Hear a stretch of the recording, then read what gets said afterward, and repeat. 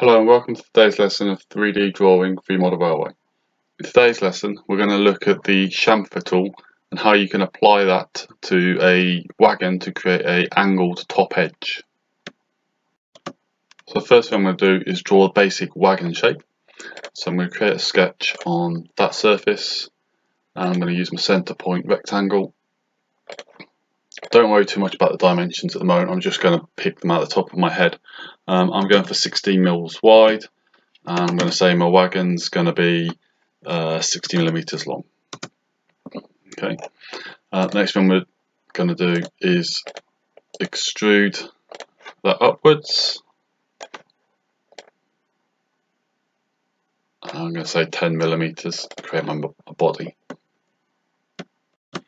Right, so the next thing I'm going to do is going to create a rib around the top edge.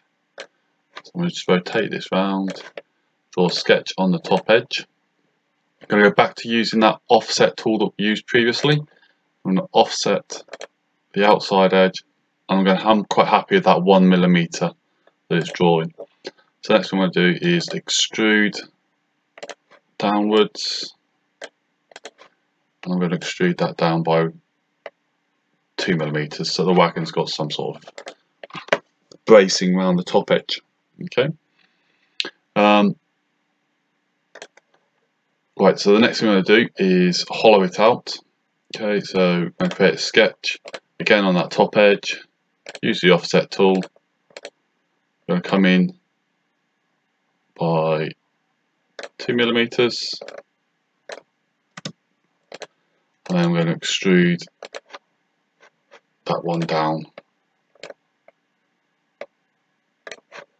and click OK. Okay, starting to look a bit like a wagon now. So what I'm looking to do now is create a chamfer on this top edge, which is another way of drawing an angle. So previously what we've done, we've created a sketch on a face, and then we've used a line, and then we've come across on that line, and then defined it.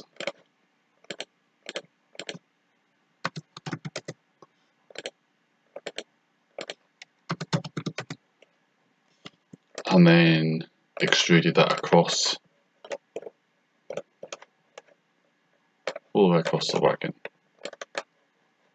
Okay, so now you would have your chamfered edge on that top edge there. Okay, now if you wanted to do that all the way around, you'd have to go creating a sketch for every single side. There is a quick and easy way to do that. So if I undo what we've done there,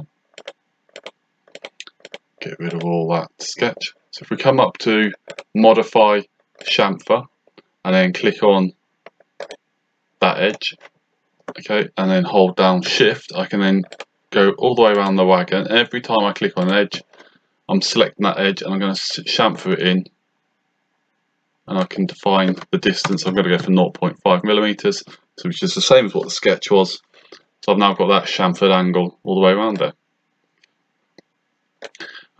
You can do that to just maybe down the sides or the ends, whichever's needed. It's up to you. You've got different things you can play around in here. So you've got equal distance. So that'd be 0.5 millimeter from the top and 0.5 millimeter off the side. You can do two distances. So that would then create more of a flat angle. So this one's got 0.5 millimeter off of this edge, and then 1 millimeter off the top edge. Okay. Or you could go to distance and angle, and then again you're playing with your distance and what angle you want to create there. Okay, so again the tools are there. You can play around, achieve different things. You can have different types of corners, so you've got chamfers, miters, or blends, and depending on what you select will depend on what outcome you would get down in the corner here. Okay. That's it for today's lesson, nice and short. I hope you enjoyed it. If you have, please like and subscribe. Thanks for watching.